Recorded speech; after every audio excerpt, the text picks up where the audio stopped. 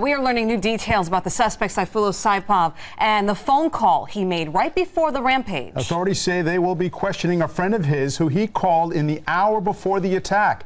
Meanwhile, dozens of concrete barriers are in place along the west side bike path where a driver plowed into pedestrians. Eyewitness News reporter Candace McCowan has more on the security measures from Lower Manhattan. Despite the fact that 8 people died along this bike path this week, the idea of these concrete barriers meant to prevent cars from driving into the crowds doesn't sit well with everyone.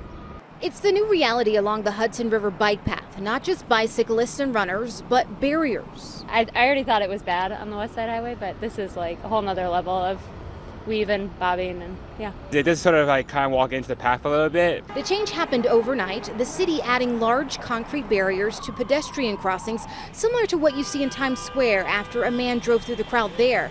And the state adding even larger barriers placed diagonally across the bike path at vehicle access crossings along the Hudson River bike path. I do this every day, and it's unfortunate, but I think it's necessary. The aftermath of this week's terror attack goes beyond this path to this weekend's marathon, the city expecting more than 50,000 runners and 2.5 million spectators.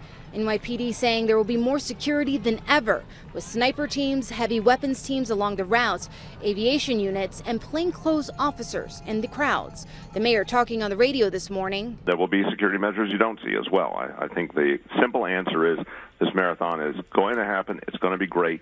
What you'll see is more visible police presence. And while the Halloween terror attack is days behind us, the impact it will have on our security is something everyone is still wrapping their heads around. They're fine. I guess they're needed at this point, which is a bummer. I think it's safer for everyone riding on this path, especially after what happened.